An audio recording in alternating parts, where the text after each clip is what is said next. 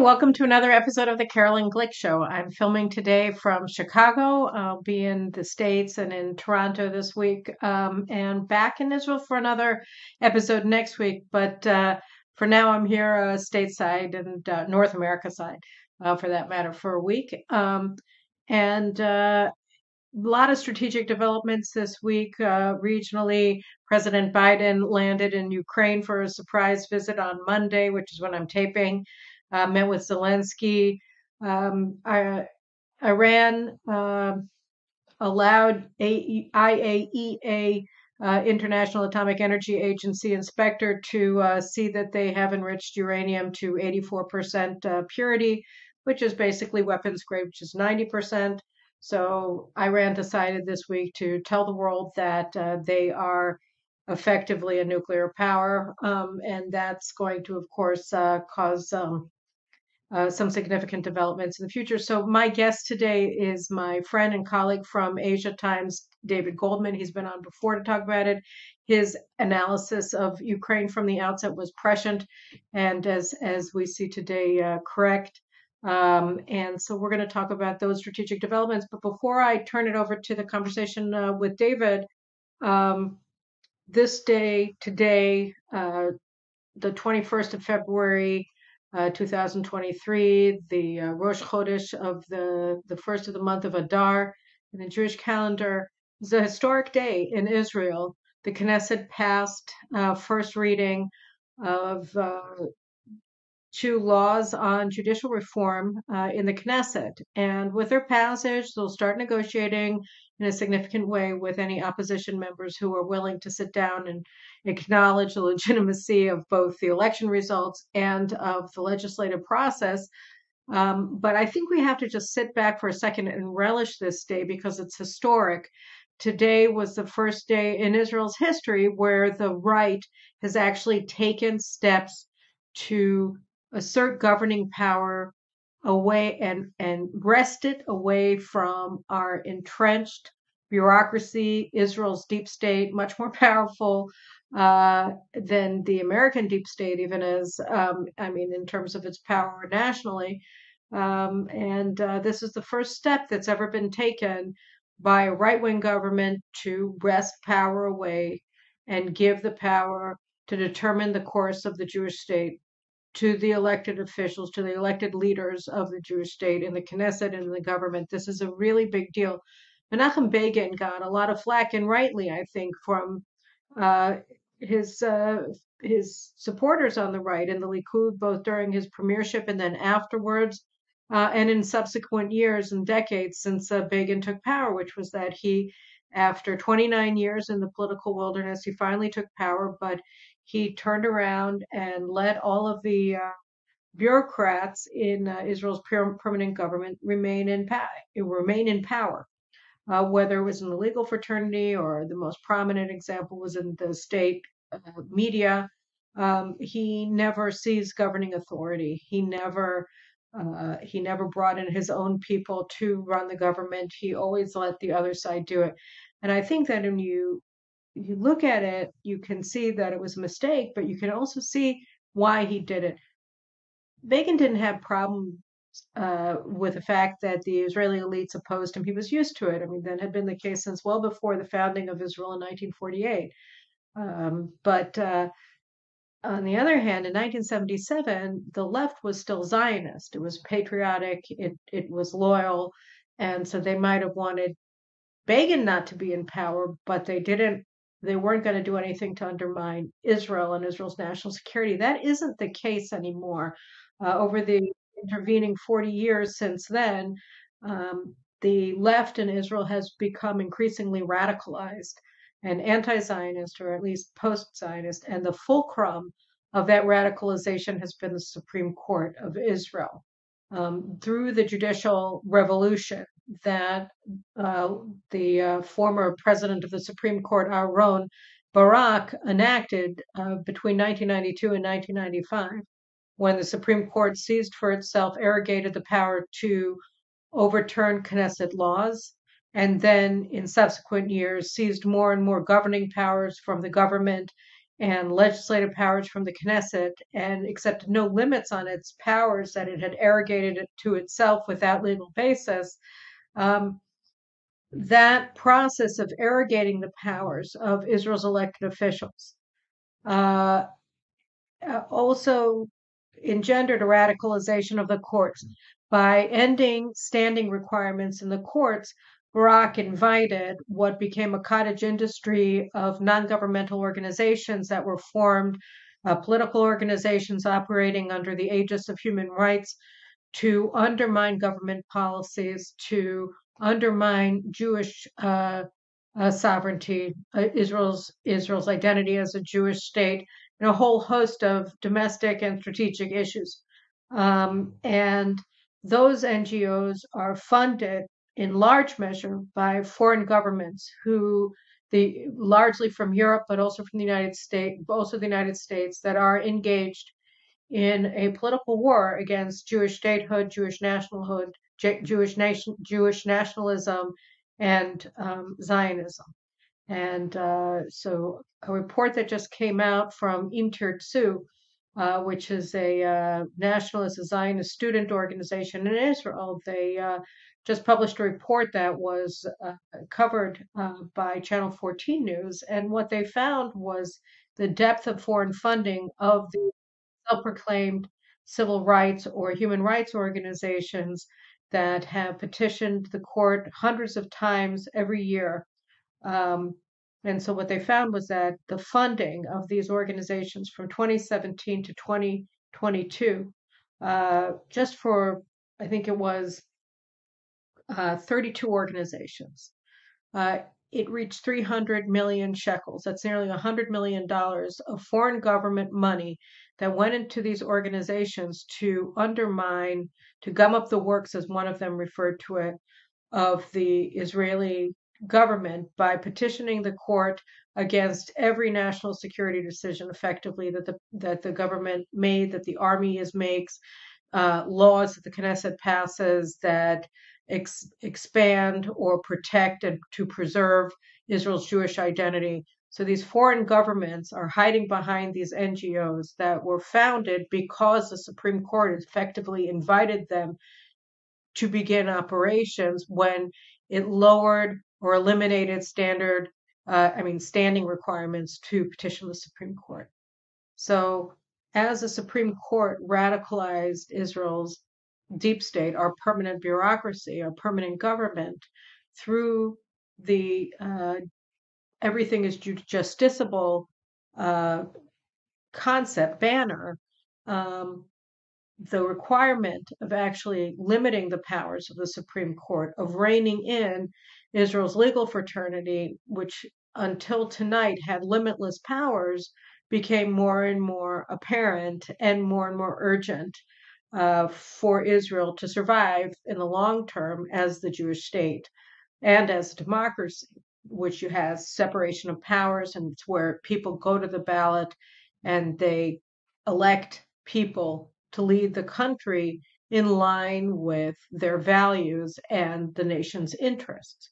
So as the left radicalized more and more, the permanent bureaucracy, which is dominated and has been dominated by the left since the founding of Israel, became more and more radicalized. And it was only because of the radicalization, not because they opposed Likud, because of the radicalization of the left and of the left inside of the permanent state of Israel, that the requirement to actually rein them in through reform became so pressing. And what we saw today was the first step towards reforming a system that has been screaming out for reform and placement of limits on its power now, I would say, for decades. I've been writing about the issue of the Supreme Court and of the legal fraternity, our Attorney General, which also has unlimited power, for 20 years or more.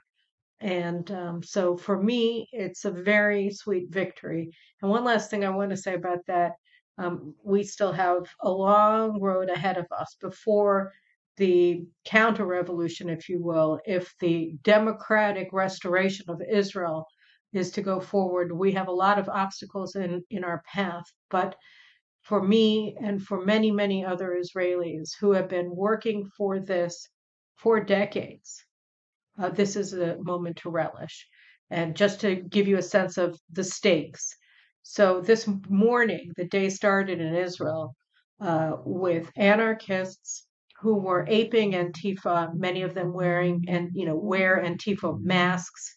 Not this morning, but in other actions that they have taken, barricading the doors of Tali Gottlieb, Likud, a member of Knesset, an outspoken champion of judicial reform, a trial lawyer herself until she was elected, criminal defense attorney, and Education Minister Yoav Kish. Both of them live in apartment buildings. The leftist agitators entered their buildings, sat down in the hallways of their floors, in the outside the door of their apartments, inside of their apartment building, and tried to block them from being able to leave their homes and go to the Knesset to vote this morning. And in the case of Tali Gottlieb, she has a special needs daughter, who's very, very low functioning, and they terrified her. The mother, Tali Gottlieb, who is a lawmaker, but she's also a mother, was pleading with them to leave, and they refused and effectively said that she was under house arrest.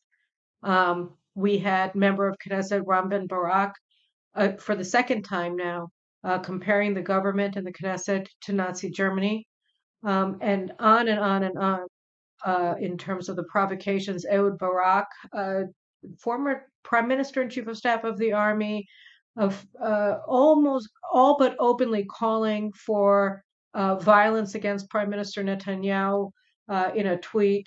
And this is just the kinds of things that we're facing now in Israel. The left is truly out of control. The radical left is out of control. And unfortunately, the political leaders of the left, Yair Lapid, Benny Gantz, and others, are either part of the mob or too afraid of the mob to stand up to them. So they're not standing with President Yitzhak Herzog, who is also a leftist, but unlike the Knesset leaders, at least right now, for now, is not paralyzed by fear of the mob, and he's trying to reach compromise. And so, we're seeing a fight. We saw this evening in the Knesset. It was met, and that the elected government and Knesset stood up to the mob for their part and passed through the beginning of a long process of legal reform in Israel that is years overdue, decades overdue. It's finally being done because it must be done, must be done. And we're blessed to be led today by men and women who are courageous, who are willing to stand up, who understand the stakes and are not standing down. And we should wish them Godspeed as they continue this. They deserve all of our support. Everybody who loves democracy, everybody who wants to preserve Israel as a Jewish state should be applauding their courage and their efforts and should be cheering them on as they go forward through compromise and also through stubborn insistence to see this work through.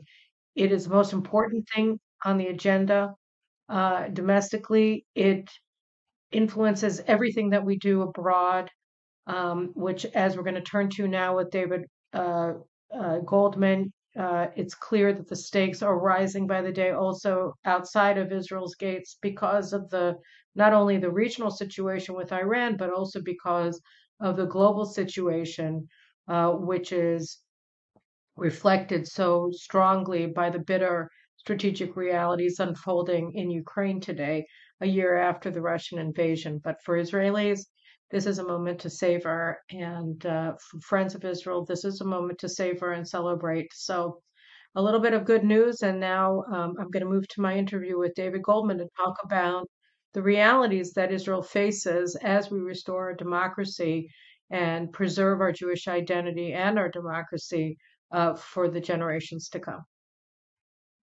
All right, so a year ago this week, Russia invaded Ukraine.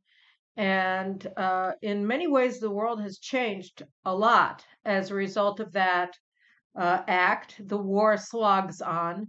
And I think it's time, a year in, to assess what has happened over the past year, what's happened with Ukraine, what's happened with the United States and its position in the world, what's happened with Russia, and how all of this impacts Israel and Iran and the Middle East. And I could think of nobody better to talk about this with than my friend and esteemed colleague, David Goldman, from the Asia Times and many other places. So first of all, welcome, David, back to the Carolyn Glick Show. Carolyn, it's always a pleasure and privilege. Thank you for inviting me. Well, thanks again for coming here. You know, we spoke, I think about several months ago, or probably maybe even 6 months ago, about Russia's invasion of Ukraine and U.S. policy regarding Russia and Ukraine. The United States, to date, I think, have they given $300 billion in assistance to Ukraine? Is that right? Something like that? 100 No, billion it's through more like 100. The 100 West is billion, more like 100 and billion. and today in Ukraine, President Biden pledged another $500 million in aid to Ukraine. Israel's Foreign Minister Eli Cohen was in Ukraine last week, and he promised loan guarantees for various things to Ukraine, and also committed Israel to helping Ukraine with anti-missile shield. I think David Sling was the one that he was talking about providing Ukraine. And you have all of the nations in NATO that are now anteing up and sending over a few tanks here, howitzers, et cetera, et cetera. And so when we talked about it, you were, I think, one of the only people who was really pointing out the problems with what the United States was doing in Ukraine, both in terms of a strategy for winning the war and also for what it meant with U.S. and U.S. power projection and America's reputation as an ally in the world. So let's talk a little bit about where we are today.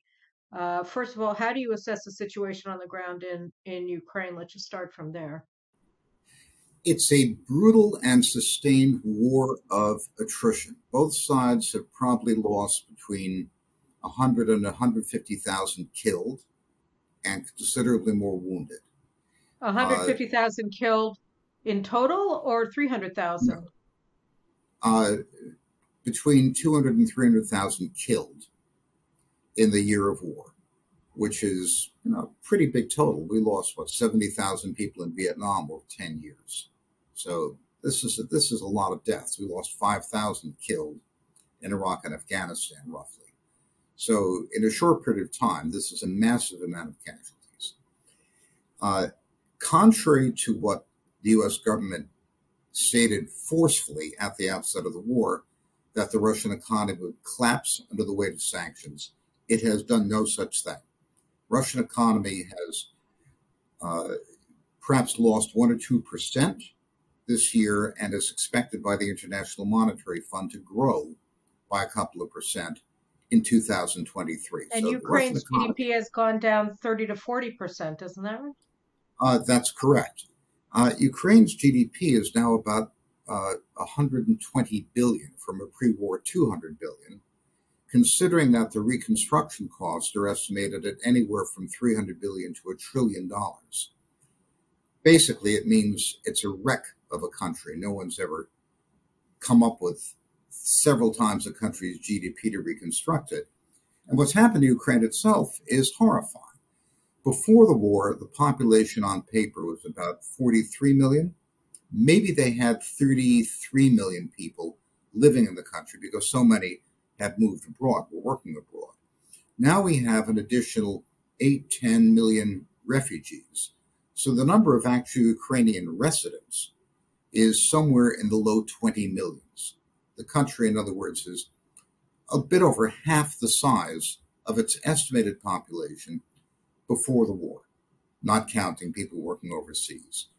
Its infrastructure is ruined, its economy is ruined, there's really nothing left. It's living on an iron lung, so to speak, provided by the West. And Russia shows no sign of really diminishing militarily. Russia Wait, has before we managed to go move into up. Russia for a second, the thing with Ukraine that I think is important with the attrition is that it's not only Ukraine that's being attrited with depopulation and the destruction of its economy, it's also the West that's being attrited because I think I saw the data point that the amount of that it would take America 13 years to replenish its arsenals to the point that they were at before the Russian invasion. That the United States is not the arsenal of democracies as it became during World War II, but rather it had stores that it was transferring to Ukraine, but it's depleting them, and it didn't expand its production so that without a significant uh, expansion of U.S. production of the HIMARS and the javelins and all of the other munitions that the United States is transferring to Ukraine, it's going to run out of things to give them. And even, I think the point was made that even the tanks that the United States is now promising, well, how do you don't just give somebody a tank. They have to not only be trained to manage them, but they also have to have mechanics who are capable and spare parts in Ukraine because you bring a tank into battle, you get 20, you get a battalion of tanks, you put it into battle, and then they're out of commission within a week or so of battle. So that this is not actually, I mean, it's like giving them disposable diapers if you're not, they're just they're one time use of these tanks if you don't have the capacity to maintain them, and that takes time to build up. And again, so I'm looking before we even move to Russia. I mean, the war of attrition is not working either to Ukraine's benefit or to the benefit of NATO. Isn't that true? Well, the NATO anthem could well be "Yes, we have no bananas." NATO promised Ukraine 300 tanks, which that's in that theater that kind of makes a difference. It's not the 3,000 tanks that fought in the Battle of Kursk on each side, but it's still substantial. Only 50 of those are likely to be available by the end of April. Um, Many of them will 50. never be. So a tenth. Uh, the Abrams tanks probably won't be available till next year, and as you point out, uh, the amount of logistics required to maintain the Abrams tanks, which are very sensitive items, they use a jet engine as opposed to an ordinary internal combustion engine or diesel engine. The U.S. was reluctant to grant them because they're simply too logistics intensive to be used effectively. Let me throw out one number. You mentioned ammunition. Russia is estimated to produce anywhere between 9,000 and 15,000 artillery shells a day. The 9,000 estimate is Estonian. I've heard from Russian sources 15,000, so in that range. The United States produces 15,000 artillery shells a month. Throw in all the rest of NATO, and we might get up to 30,000. So Russia's production of artillery shells, which is the working ammunition of day-to-day battle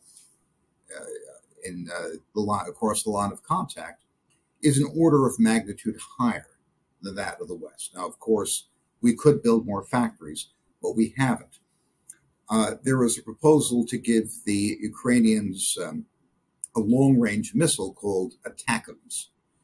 That was scuppered because it turns out we haven't produced that missile since 2007. There are only 3,000 projectiles left in inventory from 2007. Some of them might even fire today.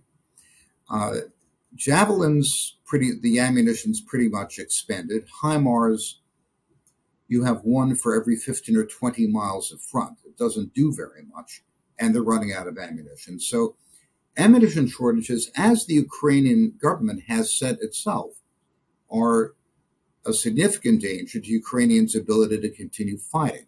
Now, Ukraine mobilized its entire military manpower, unlike Russia. It basically put 1 million men under arms. It literally took people off the streets and put them in a uniform. They've lost between 100 and 150,000 men. Whether they could sustain the loss of yet another 100,000 is not clear. In a war of attrition, the big numbers win, just by arithmetic. The Russians and Ukrainians are both stolid and dogged fighters. They're both Russians, basically. All the senior Ukrainian officers served in the Russian army. It's like two groups of Russians fighting each other, and the Russians, may complain, but they get their orders and they pick up a rifle and they do what they're told. They follow orders. So neither side are cowards. Neither side are flagging. But the grinding World War I style battle across the line of contact in eastern Ukraine is killing perhaps 100 soldiers a day or more on each side. And eventually, barring some other development, Russia is very likely to win this one because Ukraine will simply run out of soldiers and ammunition. Whoever got us into this war, I should say the Biden administration, didn't bother to think of the consequences of a long-term war for which we were absolutely unprepared. It was an act of incredible stupidity, thoughtlessness, and lack of foresight, lack of planning. And we're stuck with it. And the more we get into a hole, the more you have U.S. senior officials insisting Russia's lost. It's the end. We just have to give them a bit more material. We're going to win. And they all know it's not true. They're just simply lying about it. So, I mean, it seems to me that under the circumstances, right, the only way out is a negotiated solution. But what do you look at the prospects of that happening now, from the Russian perspective and from the American perspective?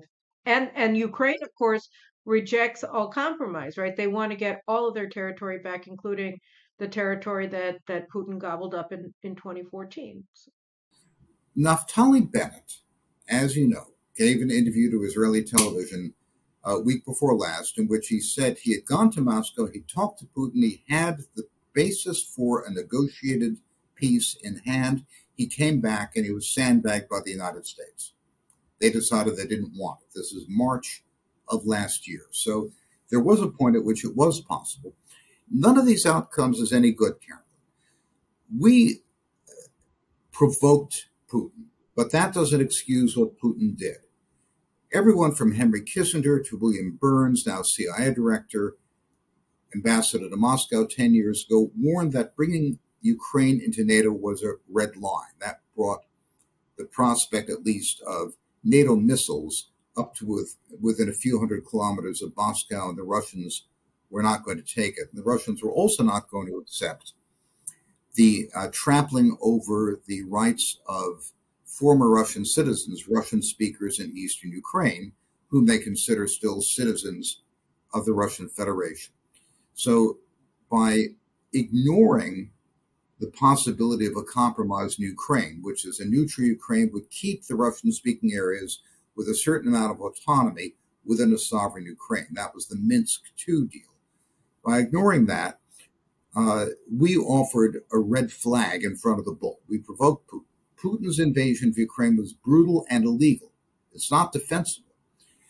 But if we have a negotiated solution now where Putin remains in place in the areas that the Russian Federation has declared that it annexed from Ukraine, Putin has won politically, and that is a severe humiliation of the West, humiliation of NATO. That's a predicament we got ourselves into. And we may have to suffer that humiliation because the consequences might be an even worse humiliation. Right now, as the Russians put it, we're fighting to the last Ukrainian. It's cheap and easy for us. And you hear U.S. military analysts say all the time, well, $50 billion for Ukraine.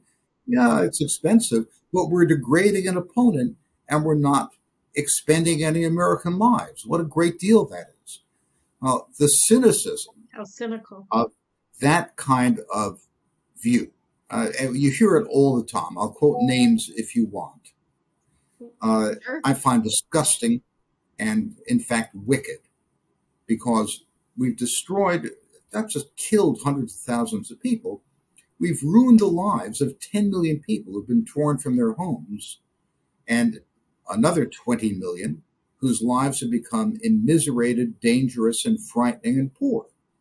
We have no right to do that to other countries, no right to use them as cannon fodder for our ambitions. Now, the question is, why do we do it? What's the ambition? Well, the liberal internationalist side of the Democratic Party, the neocon Democrats, so to speak, have looked at Vladimir Putin the way Captain Ahab looked at Moby Dick for years. Victoria Nuland, now Undersecretary for Policy at the State Department, in 2014, head of Eastern Europe desk at State Department, has wanted regime change in Russia for 10 years and bragged about it openly. That's her goal. The Hudson Institute just had a conference preparing for the dissolution of the Russian Federation.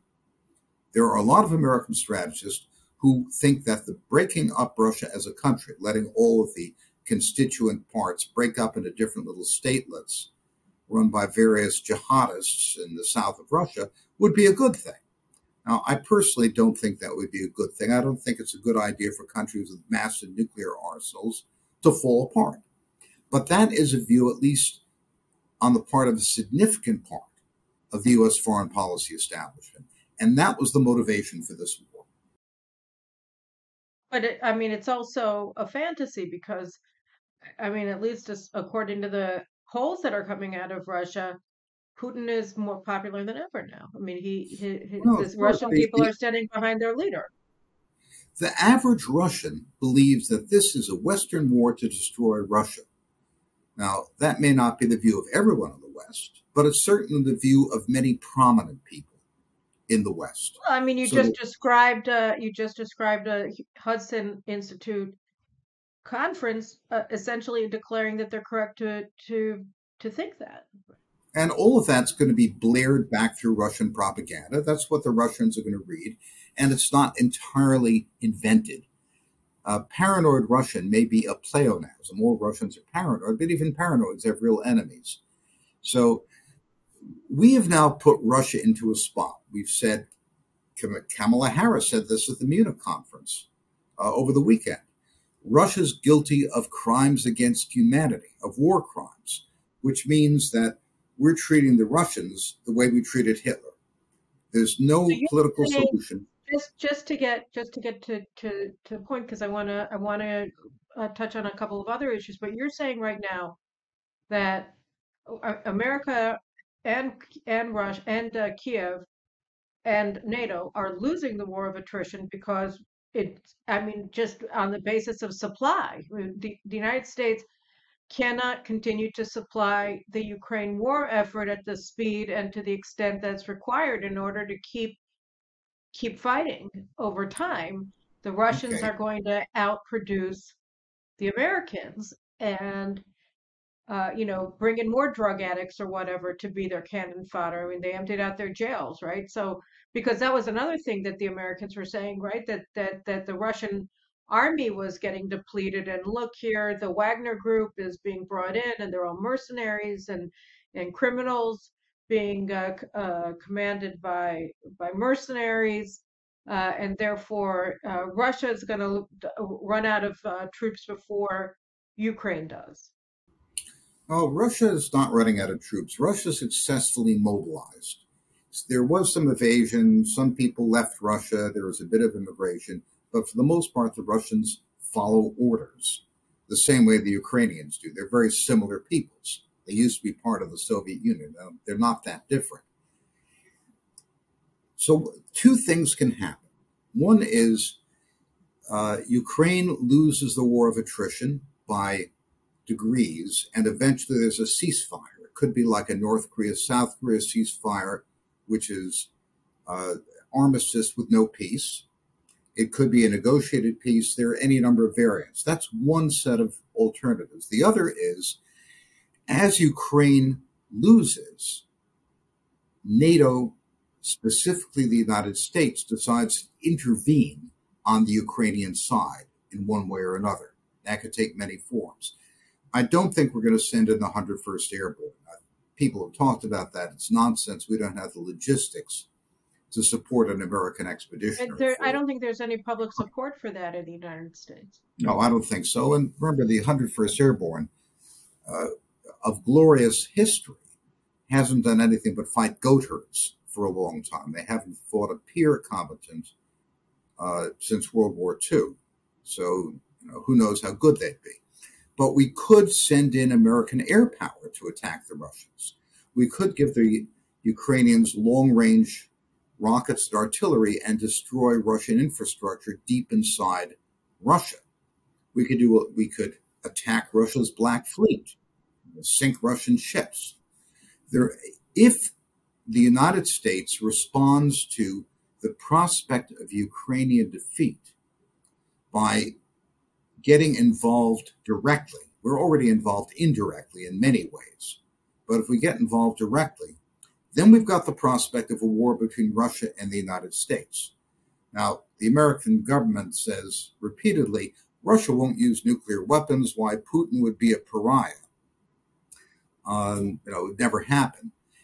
In the event that the United States used what still is formidable air and other power to try to defeat Russia, the use of nuclear weapons becomes a serious possibility. And then The we could Russians have. have been the Russians have been threatening nuclear use of tactical nuclear weapons since the opening months of the war, right?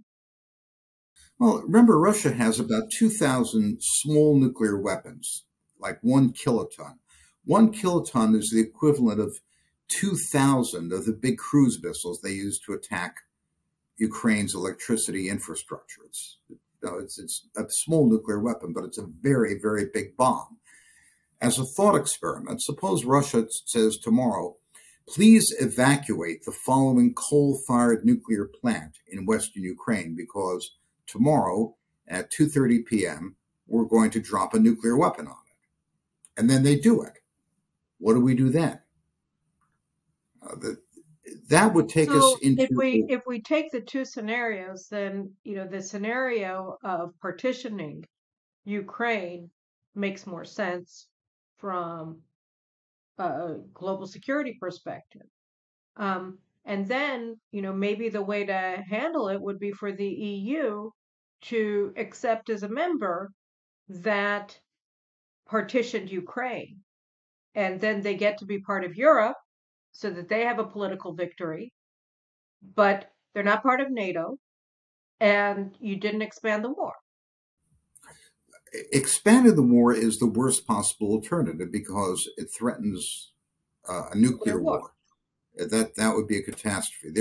Once you agree to have a ceasefire, then you can begin to negotiate things to compensate the Ukrainians for lost territory. The Donbass is 70%, 80% of Ukraine's industry, so it would be a significant loss. The problem is the fact that we stupidly provoked Putin into a brutal and illegal act, which we cannot stop him.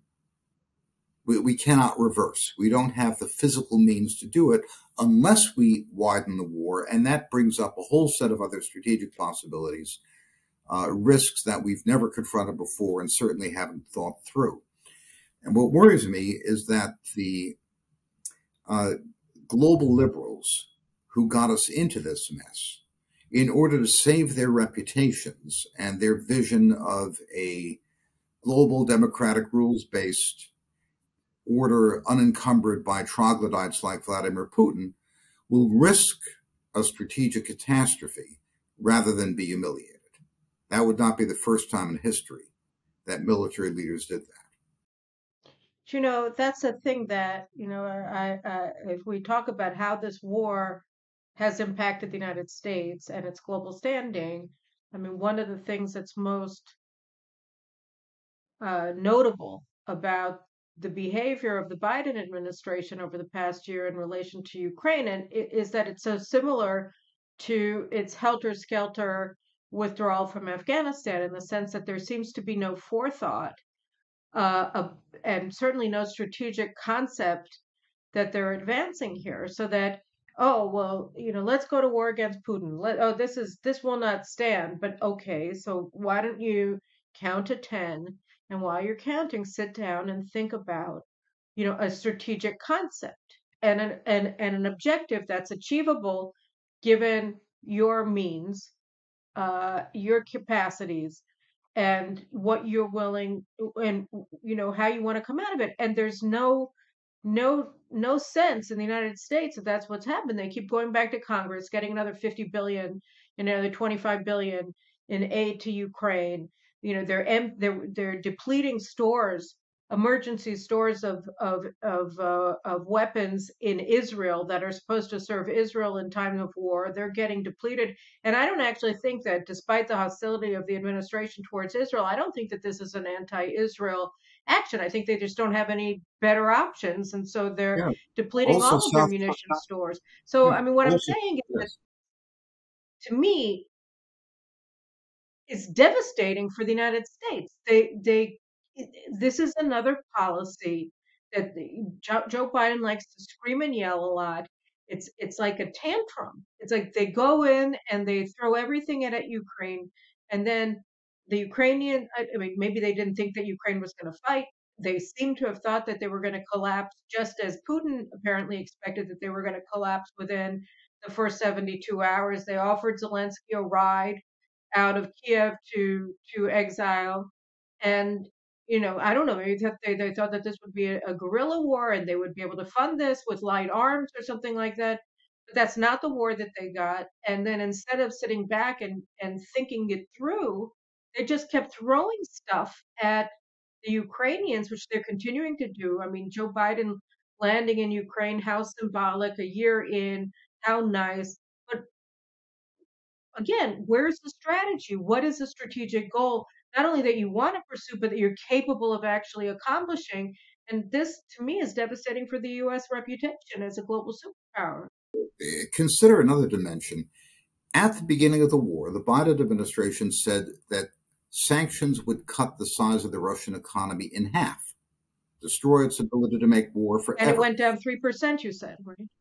Instead, world trade and finance reformed itself, reshaped itself to get around American sanctions. India became a huge customer for Russian oil for the first time because they got a discount. Chinese bought a great deal more Russian oil. Russia was able to import anything it wants because world trade is a very complex net, and China or India or other places would export to Turkey, Armenia, Georgia, Kazakhstan, and somehow this would find its way to Russia in undocumented trade flows. So Russia has had no problem sourcing what it needs, either for civilian or military consumption. The whole of the global south, Brazil, India, Mexico, Africa, voted against the sanctions at the United Nations, refused to participate. So as far as most of the world is concerned, this is an American war they want nothing to do with. That's already cost us enormously. And if you look at the depletion of stockpiles, not just Israel, imagine if you're South Korea and you're looking at North Korea with its their stockpiles are being depleted as well. And they're facing, 15,000 North Korean artillery tubes pointed at them. And suddenly their ammunition's being removed. Yeah, also, Excuse me? depleted its weapon stores in South Korea as well? Yes. Yeah. Oh. That does wonders for our standing in Asia, for the confidence that Asians have that will defend them. And from the standpoint of Taiwan, which looks at Ukraine being destroyed, they will remember well the words of Henry Kissinger that it's often dangerous to be an enemy of the United States, but it's fatal to be our friend. So yes, this war has the incompetence and blindness of our leaders that you referred to has vastly diminished America's standing. And there's no way to get out of it without taking a hit. That hit's already done. The question is, how do we minimize the hit? What's the least bad of a bunch of bad alternatives? A negotiated peace is the least bad. Escalating the war is by far the worst. So let's go for a second from the United States. First, let's go to NATO. There, like I think you mentioned, if the United States weren't helping Ukraine, or if the United States stopped helping Ukraine, that would, and even now, that if they get to some sort of a negotiated solution or agreement with Russia that leaves Russia in control over the Donbass, and obviously of Crimea, that would essentially be the end of NATO. Why is that? I mean, NATO, says has even if they're not doing well, they are doing badly together. I mean, there is a sense that NATO is actually showing that it may not be a successful nuclear military organization, but it's certainly a military organization. I mean, it is an alliance.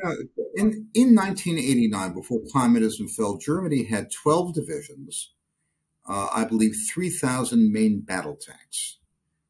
It was a formidable fighting force. They were well armed and well trained.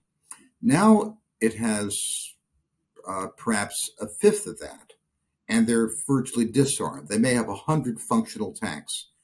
Germany might be able to scramble 4 to 6 fighters in the air at any given time. 4 to 6. Yeah, 4 to 6 Eurofighters. So the Europeans, after the fall of communism, decided they didn't have to fight anymore. They got rid of the draft in Germany. They don't want to fight. And if all that's happened is once Putin said boo, then moved into Ukraine, out of absolute terror, they all hid behind the skirts of the United States. They're not doing any fighting. They're sending relatively modest amounts of material. They don't have very much material to send. They're sending modest amounts of aid. So they're a rabble of cowards who've given up on their own. What's going to happen, for instance, to Sweden and Finland that suddenly joined NATO, and this was seen as a great achievement that the Finns and the Swedes joined NATO? Finland, and the Swedes and Finns are different. The Finns have a militia system, a reserve, with 400,000 soldiers who are reasonably well trained.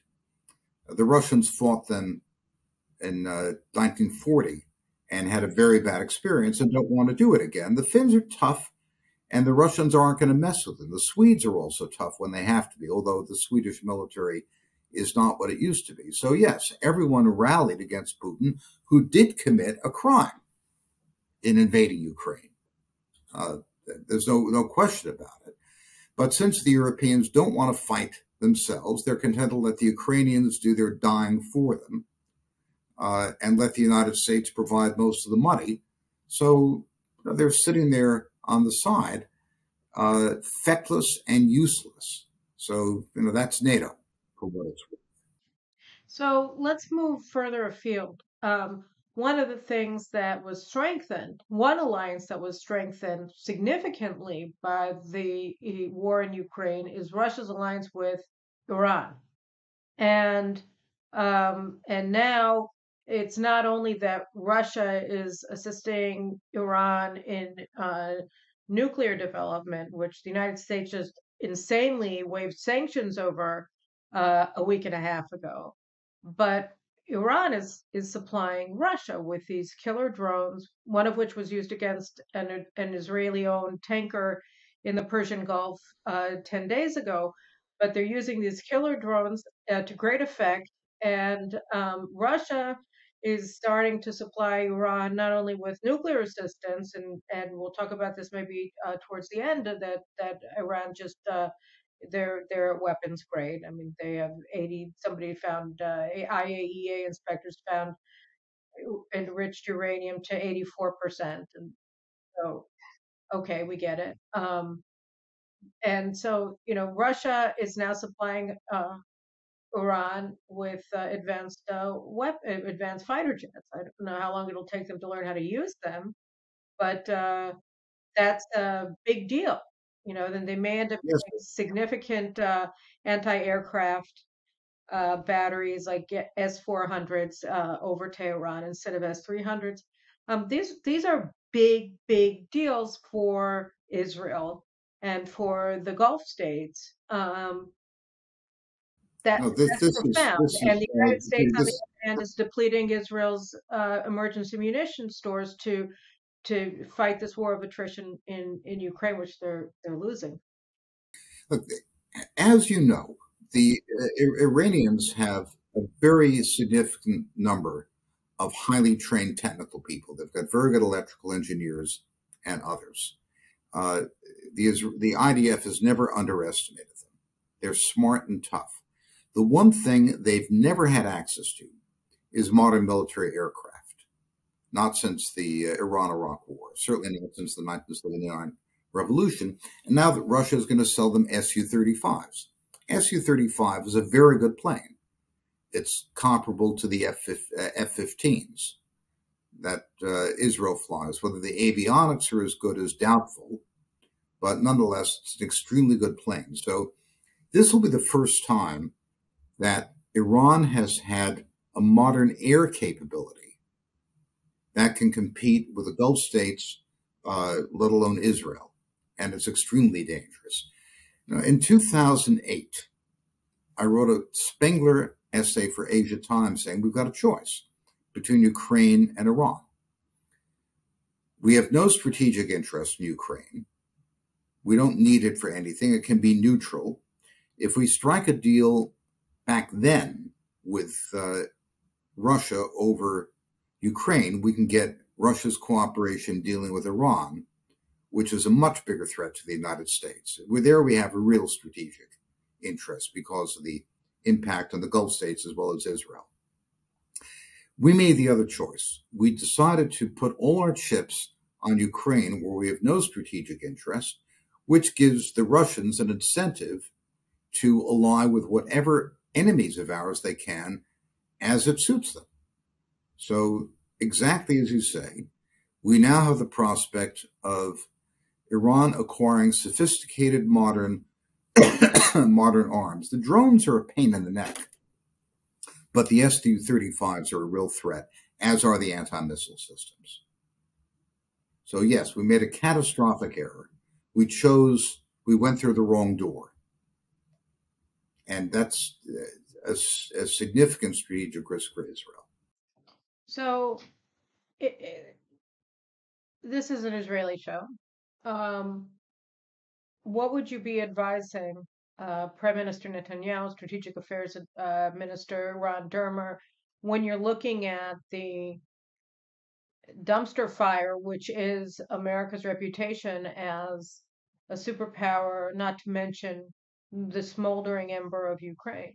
I mean, and you're seeing this supply, this burgeoning military alliance. I mean, it's a partnership. The Iranians give Russia stuff, and they're giving the Iranians stuff. I would urge them to study carefully Yirmiyahu, the prophet Jeremiah.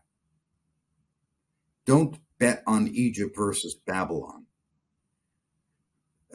Israel is caught between three major That's exactly. You saw that Tony Badran wrote that about Chizkiyahu in Hezekiah in a tablet last week also. No, actually, I didn't read Tony's article. Tony Badran's all of you guys should read it. It's good. There are three powers involved here: the United States, Russia, and China. The United States is a friend and ally of Israel, but is not acting in Israel's interests out of stupidity and short-sightedness. It's doing things that harm Israel's interests. Russia is no friend of Israel, but neither an enemy. And Netanyahu, to his enormous credit, managed to establish reasonably cordial working relations with Russia to deal with Syria and Iranian infiltration into Syria. The Russians gave the IDF a free hand after Russia moved in 2016. And then there's China, which is in the background. China is not a forward deploying military power like the Russians. To my knowledge, there are exactly 200 Chinese soldiers forward deployed. There are Marines cooling their heels in Djibouti, which is the one Chinese base. China is extremely cautious about having any kind of military role in Western Asia.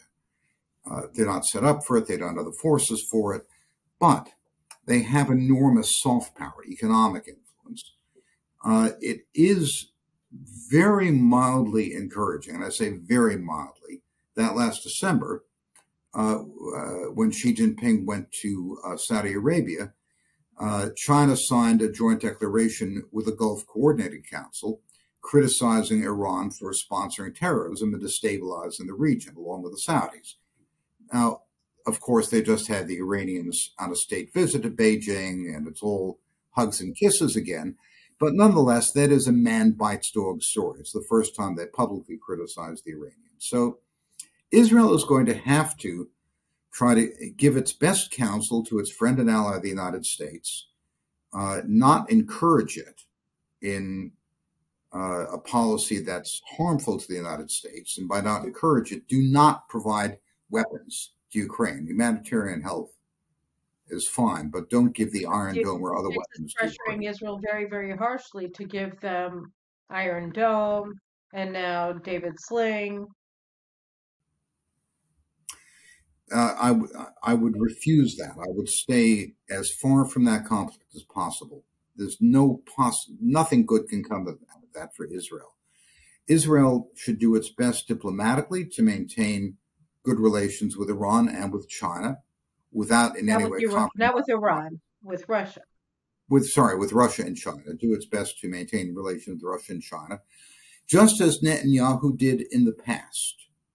The United States was at daggers drawn with Russia over Syria, but Israel still managed to have excellent relations with Iran while being a loyal ally of the United States.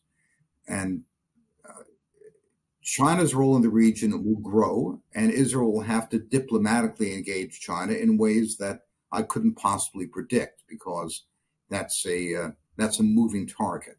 It's a story that's only developing.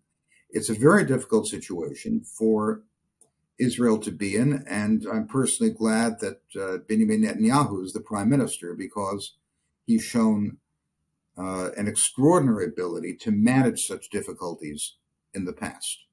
You know, it's one of the things that's both encouraging and discouraging to me at the same time is there were reports this week, and really they're true, regardless of whether they're being reported or not, of expanding Israeli-Saudi ties or discussions, sharing of information as Iran becomes more openly a nuclear power, which is good. I mean, and the reports that came out, I think it was Bloomberg, that the Americans are trying to claim authorship of this, which is, of course, untrue, because the Biden administration is anti-Saudi and anti-Israel. So whatever the case, an alliance, official or unofficial, between Israel and Saudi Arabia, what would be the implications for Russia? What would be the implications for China? And then lastly, of course, for Iran, as you see it. Well, there's one other element of the equation that we have to talk about. The largest military power in Western Asia, namely Turkey. Turkey, of course, was openly hostile to Israel, withdrew its ambassador in protest over America's recognition of Jerusalem as the capital and the move of America's embassy to Jerusalem. Very difficult relations after the Gaza fleet, tried to break the blockade 10 years ago.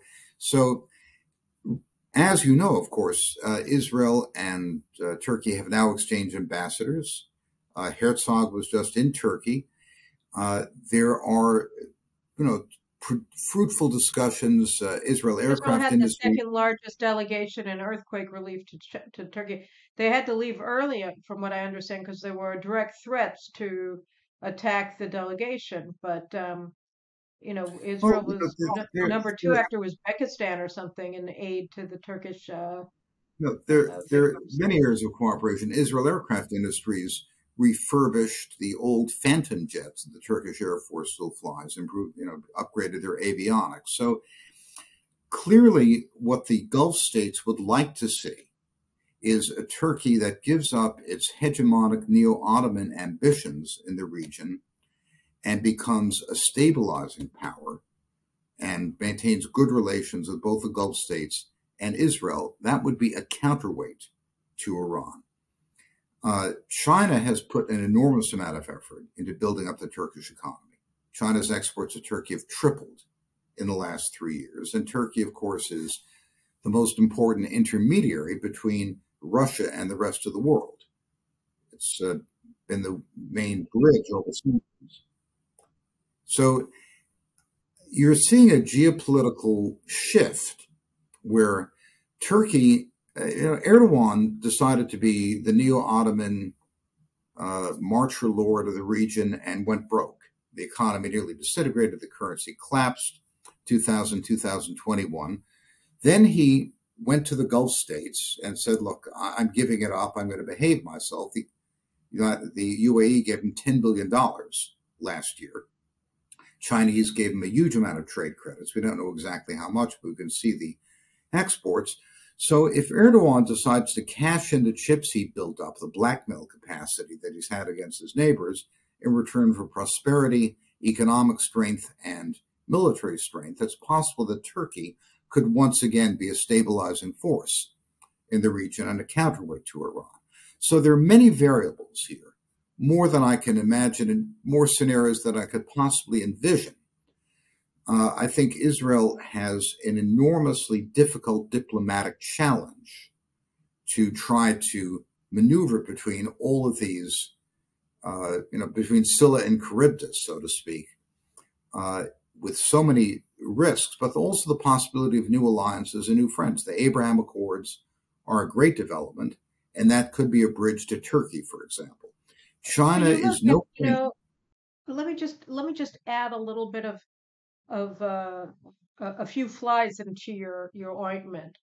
I was really disappointed to see that the UAE was acting as a vehicle for the Palestinians to push their latest anti-Israel resolution in the UN Security Council. And granted that the Biden administration pushed back, and it ended up becoming just a very anti-Israel declaration of the UN Security Council and not a resolution. It wasn't brought for a vote.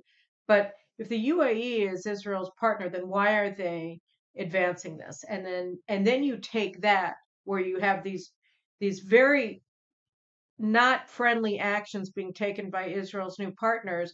Add to that anti-Israelism is like the new black. It's the new anti-Vietnam War or pro-Sandinista, anti-Contra thing for the international left. I mean, it's like, I'm a progressive, I hate Israel. And you hear even people like Joe Rogan just sort of blithely stating these anti-Semitic lies and getting a good laugh.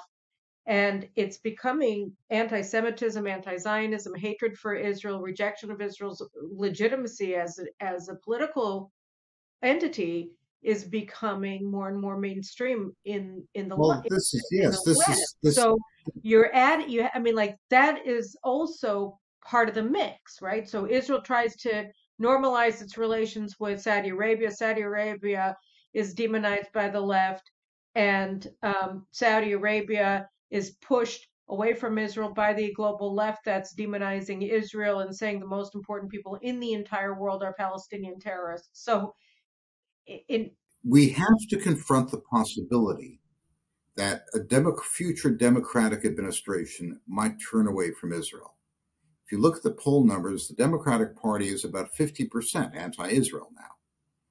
Democratic foreign policy establishment still treats Israel as an ally. It's very hard not to, because since the United States doesn't want to put boots on the ground in the Middle East, and Israel is the most powerful military force in the Middle East, the United States does need Israel as an ally more than ever. So there's an institutional military relationship which is hard to break, but the politics are going the other direction. Now, hopefully, I say hopefully, we'll have a Republican administration in a couple of years. The Republicans are overwhelmingly pro-Israel, and that issue will be in abeyance. But Israel cannot count on anything for certain. And that's why it's extremely important not to make Israel will never be a friend of China. China has no friends. Uh, it'll never be a friend of Russia, but it's important to look for areas of commonality of agreement. There's a basic interest that China has in Western Asia. It wants Persian Gulf oil. It doesn't want Iran to blow up Saudi Arabia. That would hurt the Chinese economy. So China, although it's guilty of many reprehensible things, is a stabilizing force as far as Western Asia is concerned. Now, how it chooses to go about that, I very much doubt the Chinese have figured it out, because that's never been a priority. They've always had the knee-jerk, third worldist, anti-imperialist, anti-Israel diplomatic view. But China's policy is evolving. I heard a I want to senior ask you Chinese. one last question. I want to interrupt you in your answer here because we don't have a lot of time left, and I want to ask you one last question. When you talk about China and their knee-jerk third worldism, it reminded me of another question that I jotted down when you were talking about Turkey, which is the role of ideology in all of this, right? Because I mean, Turkey was a fantastic strategic ally for Israel until 2002, when Erdogan and his Islamist party came into power for the first time. And over the subsequent 21 years, they have, their jihadist ideology has played a major role in all of their decision making. And when you look at China, you know, eh, they're many things, but one thing that they are is communist, and they are motivated by that ideology, I think. I mean, I don't see any evidence contrary to that. And so, like, one of the glue, if you will, behind the Abraham Accords, as I see it, is that after the Arab Spring, you had these status quo Arab powers, monarchies, perpetual presidencies or what have you, that turned away from jihad and the Muslim Brotherhood because they suddenly realized that they would come and bite them just like they overthrew Mubarak. And so they became anti-ideological. But then you have these other powers that have not. And so I mean, the ability to trust or to build something with Turkey, it would seem to me, is limited by the influence and the power that jihadist ideology continues to hold on the regime. No? Well, this is an enormous question mark, Caroline. Your point is exactly correct. Erdogan has got to make a choice between being the leader of a nation state and pursuing the interest of that nation state, and being an ideological leader. He has an ideological ambition to make Turkey the leader of the Muslim world, that so-called neo-Ottomanism, which puts him at odds with the Saudis. And he's used the Muslim Brotherhood as an instrument to threaten the Gulf states and blackmail them. He's allied with Qatar, which is the main financial sponsor of the Muslim Brotherhood. Uh, Which is all so, ideological. I mean, Qatar is an ideological principality. That's what they yes. jihad. So we do not know which way Erdogan will go, but it is not impossible that he'll decide that it's in his best interest to be the leader of a strong and robust nation state as opposed to an ideological spoiler with all the nasty consequences. He tried that and nearly got his head handed to him. China is the Chinese are the most pragmatic people in the world. They're more communist at an average Midwestern university than there are in all of Beijing. You don't I think that don't Xi see. is a communist? She is a Faustian.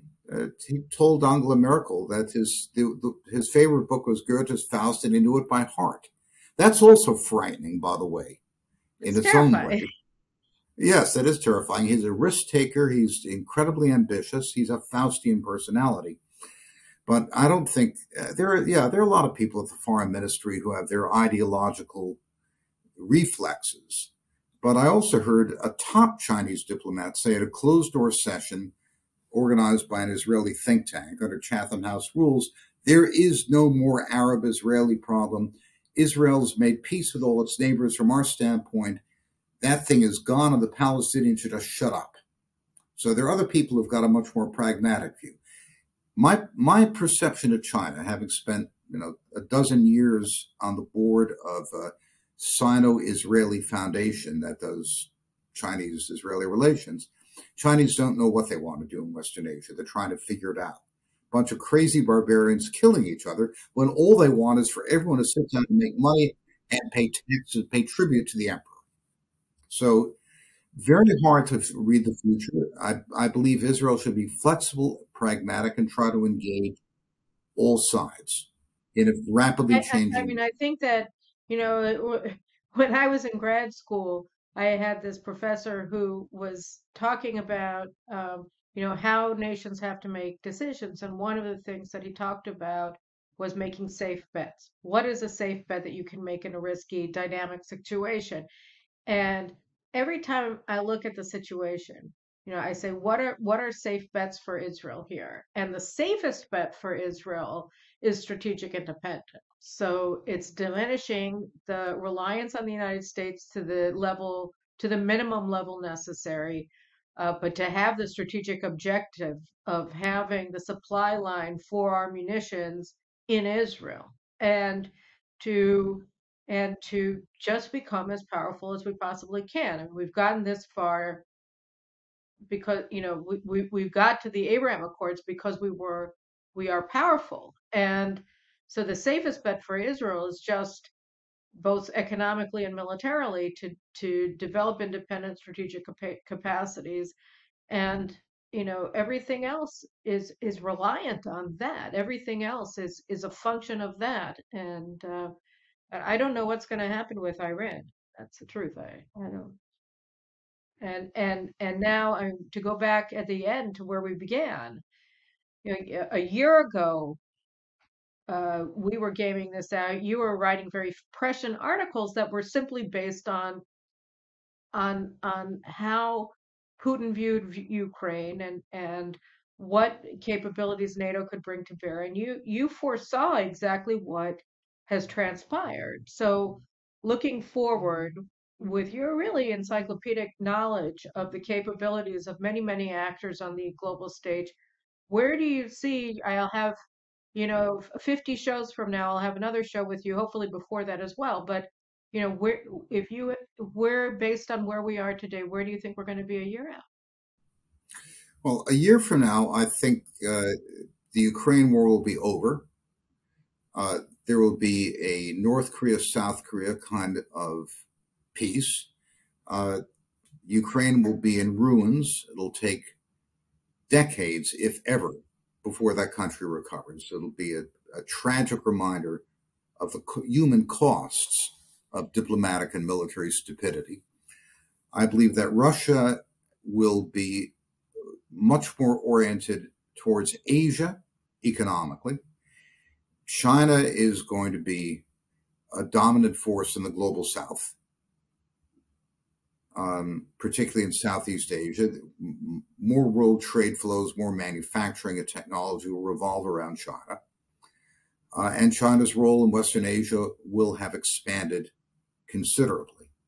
That may not be the Pax Sinica about which I speculated years ago, but in the best case, it will be a stabilizing force, simply out of naked Chinese self-interest. They need the energy. They don't want a war in Western Asia. So that's the best case scenario. The worst case scenario is we have a confrontation between the United States and Russia, and terrible consequences. God forbid. All right. Well, on that happy note, I think we're going to have to end it. But I thank you so much for joining me and sharing your thoughts with me Well, and with Carolyn, it's my always a journalism. pleasure to talk to you, even about depressing things.